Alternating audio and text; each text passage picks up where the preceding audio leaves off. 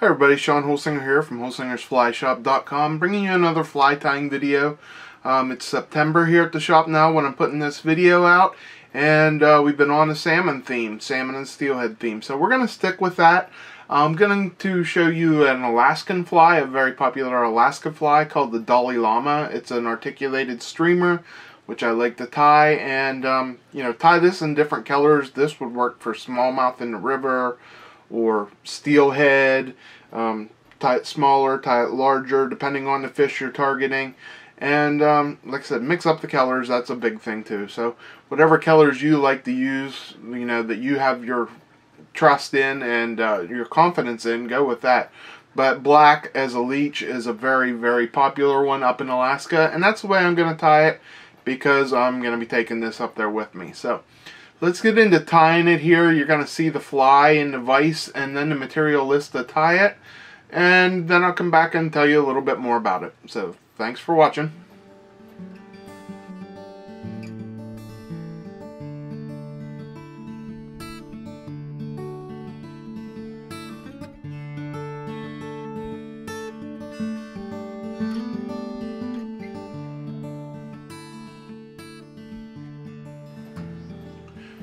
Okay, here you see the fly in the vise.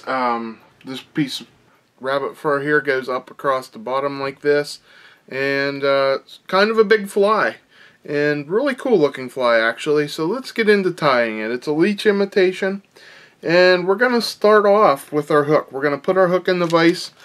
The hook we're using is a B10S stinger hook. This is a size 2. We're actually going to use 2 of them, but for the first one we're going to put on the tail here, we're going to put it in our vise, and we're going to start out with some black thread. We're going to wrap that black thread back towards the back, cut off our tag, and then wrap it back right to where the bend starts. Now we're going to have a little tail of Zonker strip here. This is 1/8 straight black Zonker strip, and I want about that much tail, okay? Like just about the shank length. So what we're going to do is we're going to measure that off, pull that hair back, and then we're going to take it down here on the bottom, and I'm just going to put my hook right through the middle of it. Okay? Now that's there. We're going to take our hook out, spin this up, and I'm going to turn my fly upside down. It's going to make it a little bit easier. So we're going to tie the hook in here upside down. Let me center this a little better this way. And then I'm just going to spin this around this way. Now, once I get this centered on the top, I'm going to pull all those fibers back again. And I'm going to wrap this into place so it doesn't spin around on my hook. Get 3 or 4 nice, good tight wraps. Pull her down there. 210 Denier black thread is what I'm using, if I didn't say. And now the next thing I'm going to use is some diamond braid pearl, and this is going to make just a little bit of flash to the body of the back of it here, and we're just going to tie it on by the end there. Oops. Get her tied down good, and wrap it right back to that Zonker strip. And then we're going to wrap this up to about an eye width. Well, you can wrap it up to the eye for that matter, but we're going to tie it off about an eye width back. Now we're just going to wrap this pearl up. If you have flat diamond braid, that works too. Mix the colors up here if you want. Maybe throw some pink in there if you're going up to Alaska. Pink probably wouldn't be a bad idea. So we're just going to wrap this forward. Like I said, about an eye length back. We're going to tie it off. And trim this diamond braid off. Okay.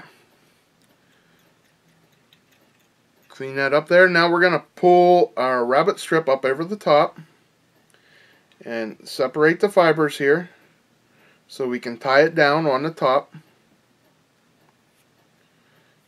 I'm going to get 3 or 4 nice, good, tight wraps there. Okay, then I'm going to pull this out of the way and I'm going to whip finish my head off. This is going to be the trailer hook on our fly, and the stinger hook, whatever you want to call it. This is what's going to make it articulated. So now, we'll whip finish that off there. I'm going to put one more. The next thing I'm going to put on here is the braided line, which is going to make the articulation here. And for the braided line, I'm using some 50-pound test braided, braided fishing line. Seagar, whatever kind you like to use. If you have some off your bass rods, that's great. Just get the good heavy stuff that's not going to break. I'm going to put it down through the eye. I'm going to run it back through the loop. And then I'm going to pop that over the eye there so it ties itself off behind the eye. Okay, and there's our trailer line here. You can see hanging off of there. So now we're going to leave this big long piece hang here. That's going to be tied on our next piece. We're going to take this out of the vise and set it off to the side for a minute. Now the next thing we're going to put in is we're going to take a hook shank, another one, the same B10S size 6 or size 2, sorry. And you see how I cut the end of it off. I cut it off at the bend there a little bit just so it stays in the vise a little bit better. And I'm going to put a 7mm Black Conehead bead on there. And before I put my thread on, I'm going to put some nice heavy wire to get this tucked up in there. I'm going to put some .035, put about 5 or 6 wraps. Okay, and then shove that bead up in there behind the eye. That'll hold that bead in place, give it some extra weight, which I want. Okay, now we're just going to wrap that down to hold that into place. And trim our thread off. Okay, now that we did that, we're going to bring our thread back here to the bend, back to the back, and we are going to tie our articulated piece on, okay? And I'm going to leave a little bit of gap so there's room for it to flow and move around, and I'm just going to tie these two pieces of braided line down on the top. And get them nice and straight here and on the top, and like I said, enough room for them to move around and have some action there, you can see. And then you can, if you want to, you can wrap them up through the eyes and run them back through, whatever you want to do. If you just get them wrapped on here good and wrap back over it, it's going to hold. I don't worry about it that much. So just make sure you wrap back over itself, that it doubles back over. If you don't double it back over, then you stand a chance of it pulling out. That 50-pound test isn't going to break that easily. Like I said in one of my last videos, I like to use a razor blade to trim that because it's very hard on your scissors. Okay, now that I have that, we are going to bring our rabbit strip back up over here, and we're going to attach this one to it. Okay, so we're going to separate the hair again on top of the new hook and tie it down. Okay, as we tie it down, we're going to tuck underneath it again. We're going to bring this up to the front, and what I'm going to do is I'm just going to palmer this rabbit strip the whole way up the hook here, and it's going to make a nice leech style pattern. Just, wrap side by side wraps. Don't over wrap it. Don't trap the fur down. And then once I get up here to the bead, I'm going to give her an extra wrap maybe, and tie it down right in there behind that bead.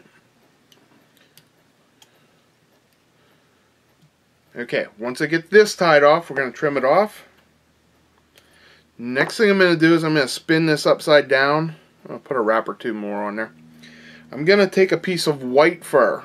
This white, I want to go, you see, I want it to go to about right here on the white part of my trailer hook.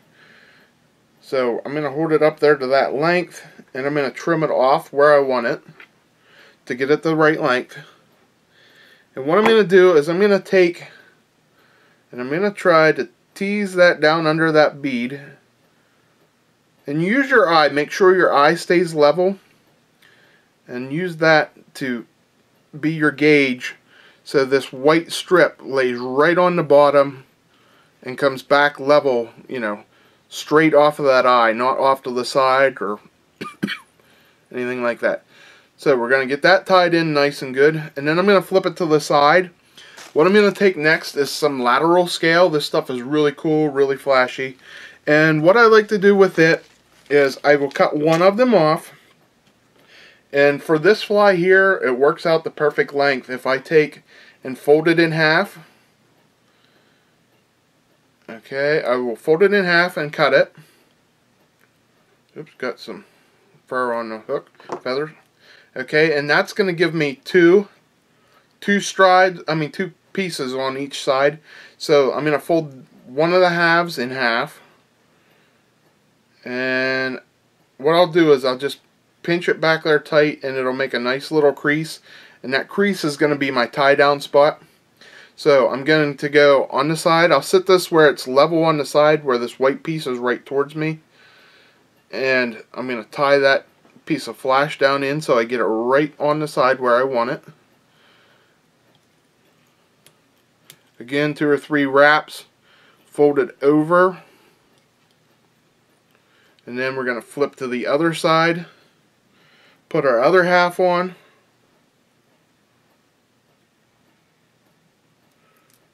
Fold that in half, crease it. So we find our halfway point. And tie this down right off the other side here. And then go back over it. And that is all that's to it. So now that it's on the sides there, we're just going to whip finish.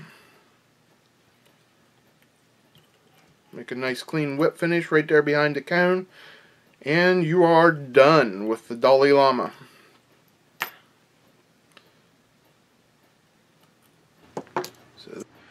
Okay, I hope you like that fly. Like I said, it's not real hard to tie.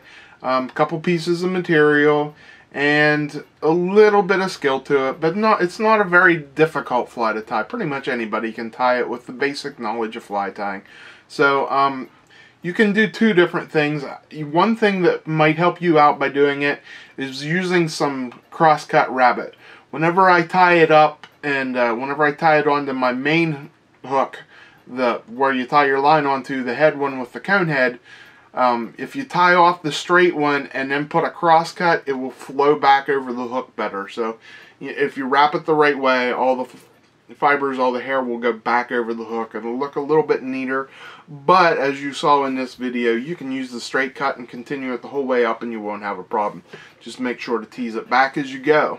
So main thing, mix up your colors like I said earlier, and have it in a few different colors, tie it in a couple different sizes, shrink your cone heads, that kind of stuff.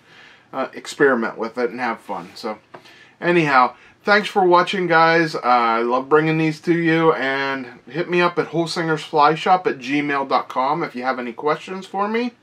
And also if you would like to suggest a video.